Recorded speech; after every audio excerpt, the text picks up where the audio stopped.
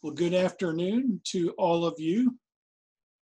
In Fundamentals of Human Geography, course number 6350 for Carl Albert State College. I am your instructor, Mr. Jeff Bengs, and I am looking forward to the next 16 weeks together. And let me just tell you my overarching goal for this course, because I know for many people it's maybe a filler course. It has nothing to do with your major. You just had to have something maybe to get full-time status,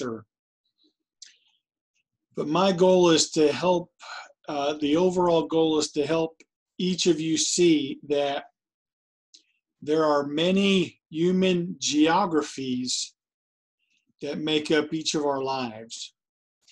And almost all of them are very, very practical because we are a part of them or interact with them on a daily basis. So that's my overarching goal. Let me go to the course home page. And let's look at that, and that way you don't have to look at my mug. Well, I guess it's up there in the corner, but it's smaller. All right, so hopefully you have accessed this by now. When you go into the course, you'll come to this welcome. This is the welcome page. The big CASC online logo was right there. And there's my welcome message in print.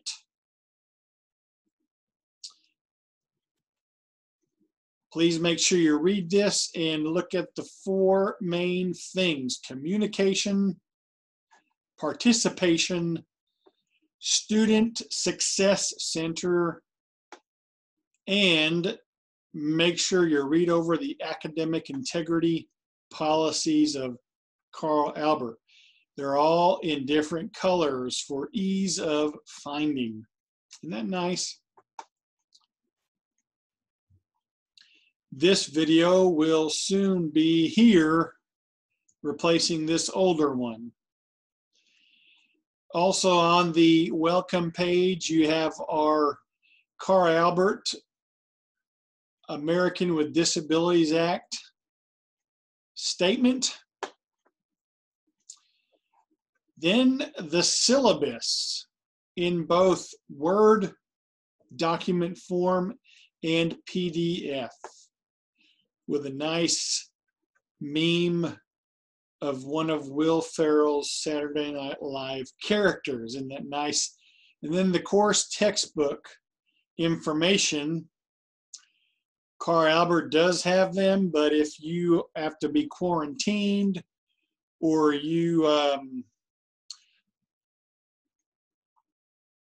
not going to be making it to Poto or Sallisaw soon, I've listed some other ways to get a copy of the textbook.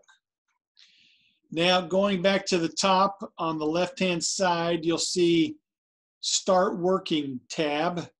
And that's where you will go to find your assignments.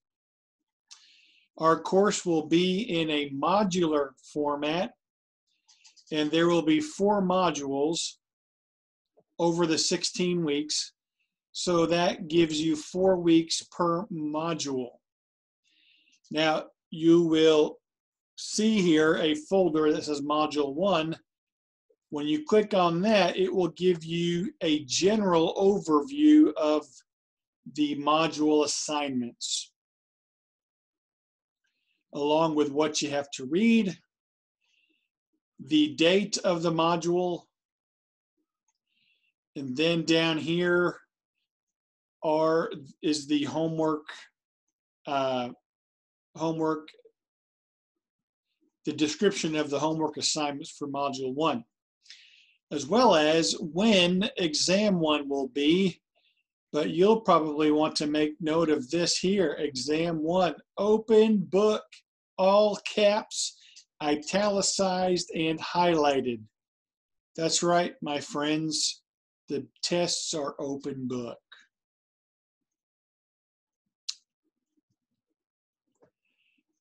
I understand, well, since pretty much all of us, once we get into the work world and we are working and doing things, and maybe something comes up and we don't remember exactly what we learned in school, we can always consult our old textbooks, or we can consult some source of information. A couple of years ago, I was at my doctor and I had a pain in my wrist, describing it to him, and he was looking at it, and he went and got his anatomy book to figure out exactly which tendon it was. So there was a medical doctor using an old anatomy book. So the book, the tests are open book because I want you to really learn and retain the material. All right, so I'm going to go back to the Start Working tab, and then you'll see that underneath Module 1 Overview is the assignments in this folder, and here are the individual assignments broken down for you with due dates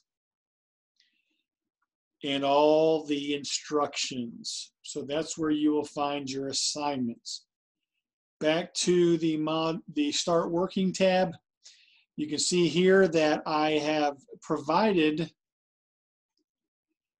the needed material from the textbook for the Module 1 assignments, because I know some of you will not get your textbook until maybe the second week of the class. So you'll read you'll see as you read the assignments the pages that you will need, and I have provided those here where the praying mantis meme is.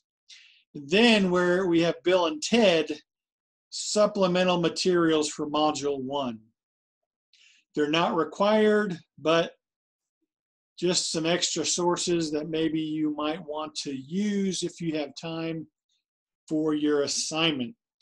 And then when we get close to Module 2, these will be opened up for you to access. But as I go back to Module 1, general folder, you can see that everything's pretty much laid out. And the due dates, I'll make sure I add them in this page too, but the due dates are all there, and you have the due dates are set up so that you can work at your own pace. You can turn things in earlier than the due date. For example, you have a discussion this module. Your initial reply needs to be posted by January 18th. Then at least 4 responses to classmates by January 29th.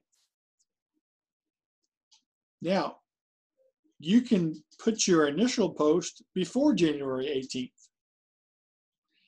And you can reply before January 29th, of course. Matter of fact, I have asked you to make sure that you spread out your replies over at least 3 separate days. Don't wait until January 29th and put 4 replies all within 10 minutes time.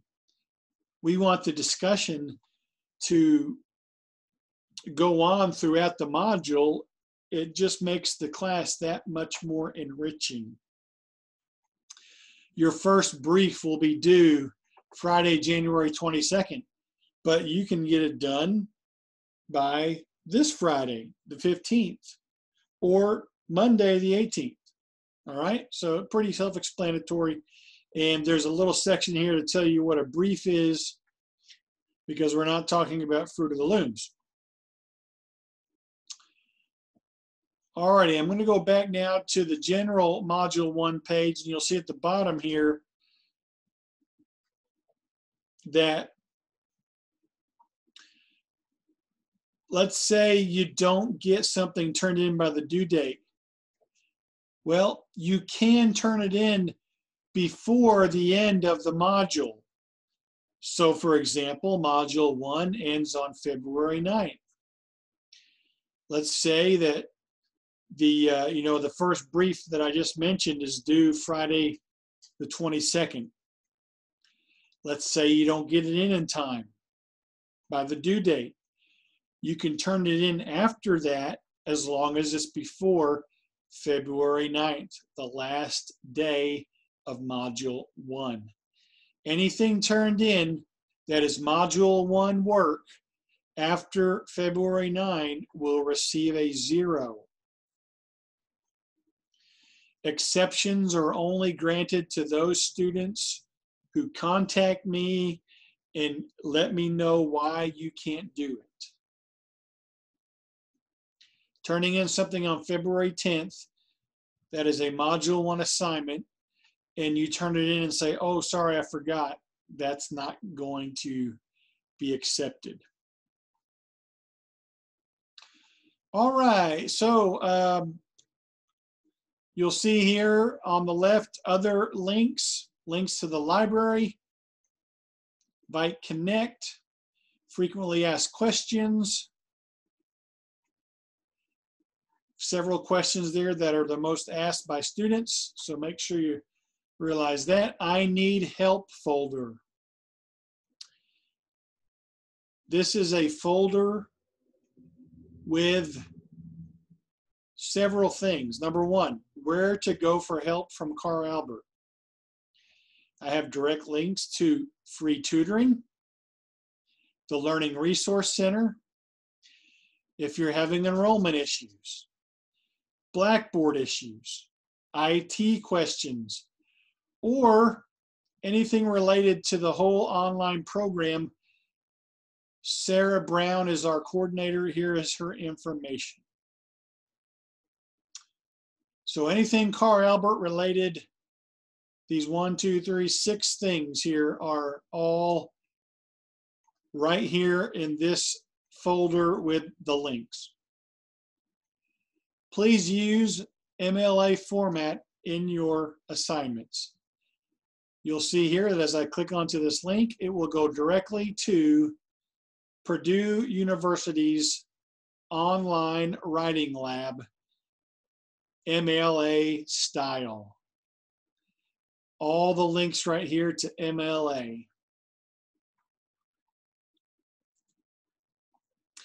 And then, remember one of the 4 things that I asked you to do was to make sure you read Carl Albert's policy on plagiarism.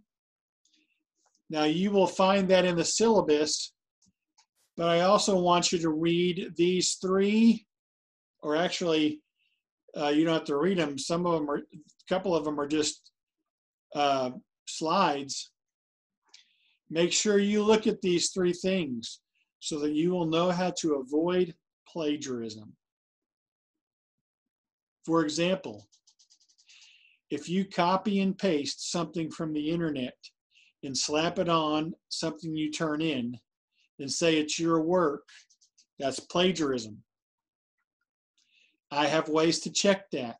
So don't think that you can do that and not get called out on it. So to make sure you avoid plagiarism, look at these very simple charts.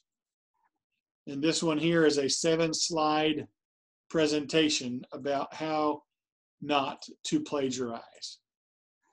All right. So you see a tab there for Zoom instructions. Voila, there are no Zoom instructions because this is not a Zoom course. Although from time to time, I will try to post videos much shorter than this one about some of the subject matter. My Instructor tab. If you go here, you'll see that wonderful picture of me.